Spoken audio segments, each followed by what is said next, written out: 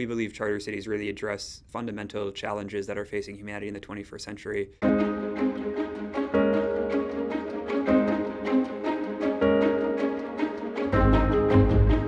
My name is Mark Lutter. I'm the founder and executive director of the Charter Cities Institute, and I am an Emergent Ventures grantee. The EV project is a nonprofit I founded, the Charter Cities Institute. So I founded it about 2 years ago. A charter city is a new city with a special jurisdiction that allows it to adopt a more competitive business environment. And so if we look at the most successful cities in the post-war era, Singapore, Shenzhen, Hong Kong, and Dubai, all of these had an important component of governance which allowed them to become more competitive and become the cities they are today. And generally, we believe this model is replicable throughout the world, particularly in Africa and Asia. What we do is provide thought leadership behind the idea of what charter cities are, how can you create these legal systems that attract investment, that create jobs, that generate economic growth. And then in addition to that, we use the networks that we're building to both help introduce projects to investors, to potential consultants, as well as providing technical assistance on some of the projects to help create these legal systems. So currently we're working in both Zambia and Nigeria. In Zambia, we're working with a new city development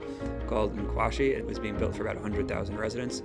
The first residents move in next year. And so we're working with them and the Zambian government to help make it easier to start a business, make it easier to pay taxes, make it easier to hire people. These really core elements to commerce that unfortunately in emerging markets are often too difficult, which really shut out a large portion of the population from accessing global markets and being able to increase their productivity and increase their standards of living. In 5 years, we want to be global. We want to be working with dozens of new city developments around the world.